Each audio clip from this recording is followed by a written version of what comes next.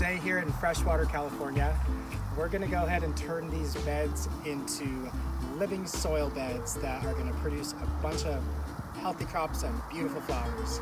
So what I did the other day was built the beds up and took the soil that was just around them and filled the beds in with that soil. So you can see there's a bunch of clods that have grass in them. So that was just from me turning over the soil that was on the ground.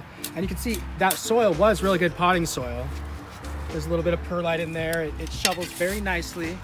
All this grass can be broken up pretty easily, but what we need to do is get this grass to decompose, and we want to do it quickly so we can plant into these beds quickly.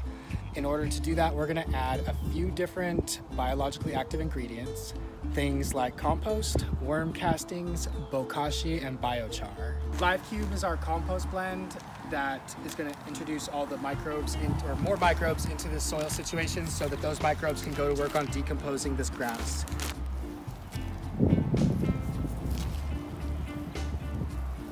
One yard of compost or compost-like material can cover 1,000 square feet at 1/3 of an inch.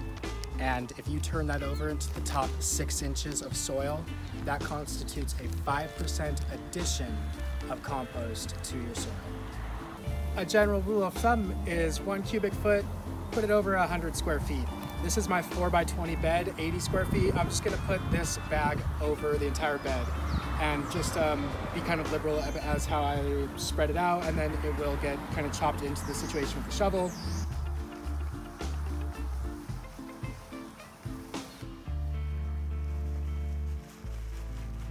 Okay, yeah, so next thing we're gonna put down into the bed is BioChar. BioChar does a bunch of really good stuff for us. It holds onto water, it holds onto nutrients, and it supports good microbial life. You're probably asking what in the world is BioChar? Basically, it is organic material that has been cooked in a 0 oxygen or close to a 0 oxygen condition. That causes the carbon in the organic matter to crystallize, you could say, and form what is similar to charcoal, but different than charcoal in that you can't keep on cooking BioChar and use it as a charcoal like you would for a grill. It's just more stable. It doesn't have that combustibility to it. There's a lot of science behind that, and feel free to Google Scholar search it because BioChar is really cool stuff with a lot of really neat research. This is low ash BioChar. You can tell by how relatively clean my hands are when I deal with it. How much BioChar do you put down? Oh, that 5% addition is a good number. Entry level number would be like 2%. The 5% is about a yard of BioChar over 1,000 square feet.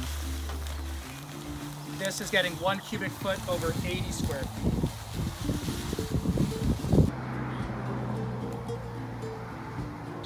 Next we got TripppleCast, worm castings, insect frass. Insect frass is insect poop. So worm castings are kind of like worm poop. So they're really similar. They're gonna have a bunch of good nutrition and a bunch of good biology. About 98% pure castings, and then frass that comes from mealworms. That is very easy and safe for the plants to be able to uptake macro and micronutrients. We're just gonna do the same, about a cubic foot per 100 square feet. So this is a cubic foot over 80 square foot.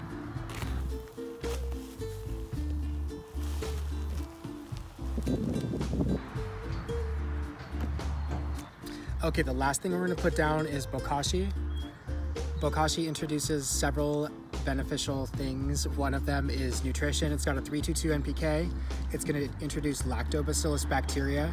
These bacteria thrive in low oxygen conditions. So if you ever overwater your soil, or if you have compaction and aren't able to get air and water infiltration, you're gonna have a bunch of beneficial microbes in there instead of having potentially disease-promoting microbes flourish in those conditions. It's kind of like stacking the deck in your favor. They call it the principle of competitive exclusion. These microbes are going to exclude the bad microbes through competition. And these guys are going to outcompete because there's more of them. Lactobacillus microbes also produce lactic acid Lactic acid is a chelator, so it will hold on to nutrients and keep them available for plants. Lactic acid will help to also degrade organic matter, freeing up nutrients and then holding on to them so for plants to be made available, holding on to the nutrients so that they're available. You guys get what I'm saying. The last thing is that the bran in the BoKashi promotes the growth of actinomycete bacteria. Those are the white fuzzy bacteria that you see in soil after you put in this BoKashi. And if you were to break that soil up and smell it, it has that nice, sweet, earthy smell. It's the geosmin smell. That's the chemical, geosmin. So we put BoKashi in for nutrition, for the lactobacillus and lactic acid that they're producing, and lastly to promote the growth of these beneficial actinomycetes. Why is this stuff in a bucket?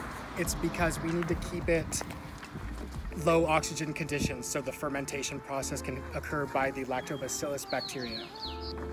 If we were to ferment it, or if we were to leave this exposed to oxygen, other groups of microbes would grow, and basically you would get a, it's really gross. It smells really bad. That's what happens.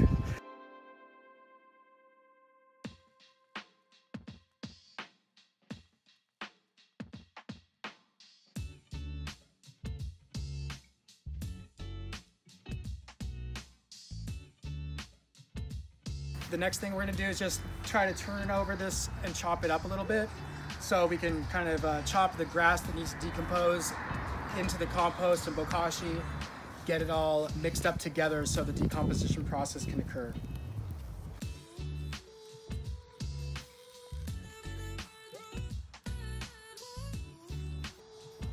The next thing we're gonna do is just rake it out real quick.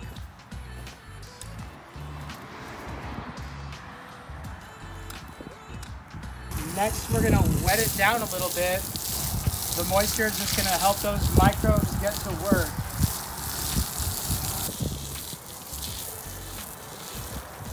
The last thing that we're gonna do for this is lay down black plastic. That's gonna warm up the soil, causing the weed seeds to germinate, but no sunlight will get through, so they'll just die off. So it's our way of getting rid of some of the weed seed bank that is left in this soil. You've heard of people using clear plastic in a process called solarization. Clear plastic will heat the soil up to the point where you can kill off some of the weed seeds, you can kill off some of the pathogenic fungi and bacteria that could be in the soil. It's a way to sterilize soil. The clear plastic allows the sun to actually get through and the solar rays to hit the soil and heat up the soil directly. And then the clear plastic atop it makes that heat not to be able to escape. So it really traps a lot of heat under the ground. When you put black plastic down, it really only heats up the airspace between the plastic and the soil. So you're not heating up the soil as much as you might think putting black down. So it's better to use the black to get rid of seed bank and use the clear plastic to solarize your soil if you need to sterilize it in order to get rid of potential pathogens from the previous years.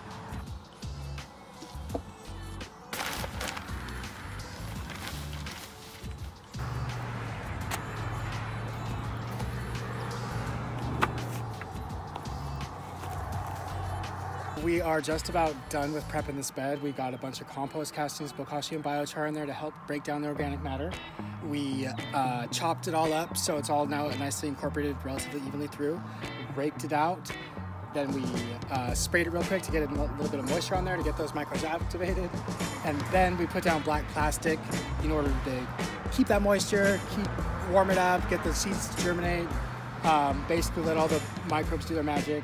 We're gonna let this sit about 2 weeks. We'll uncover it, chop it, rake it through, and plant right into it.